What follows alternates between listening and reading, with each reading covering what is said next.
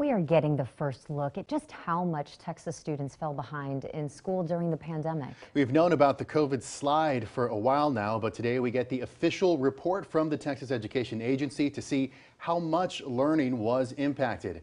KXAN's Maggie Glenn joins us now with more. Maggie. Yeah, well, Daniel, I will say that the data we got today is pretty on par with what state leaders expected. Taking a look at this graph, this is part of the data that was shown to the State Board of Education today. It shows scores in math and reading down significantly since before COVID hit. The metrics show the percentage of students meeting star grade level standards. The blue bar is the last pre-pandemic school year and the orange is last school year, when learning was mostly in person. The biggest decrease here, math scores for 8th graders fell by nearly 20%. So what is the state doing? TEA says the first priority is to address the teacher shortage.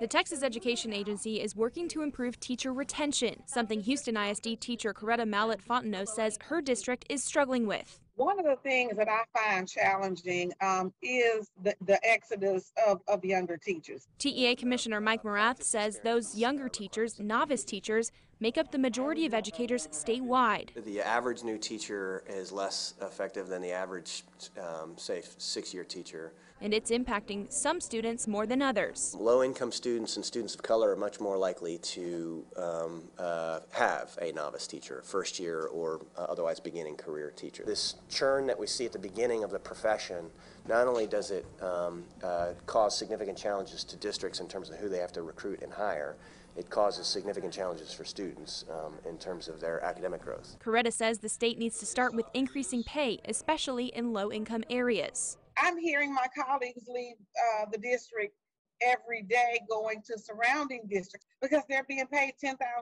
more. The Association of Texas Professional Educators agrees and says the state can also do more to prepare student teachers for hardships they might encounter. If we can increase the rigor of high-quality educator preparation programs, then I think we're going to leave teachers better prepared when they get to the classroom. Teacher retention and recruitment is just phase one. The state's other priorities include building a foundation for reading and math and connecting high schoolers to careers and colleges. Britt.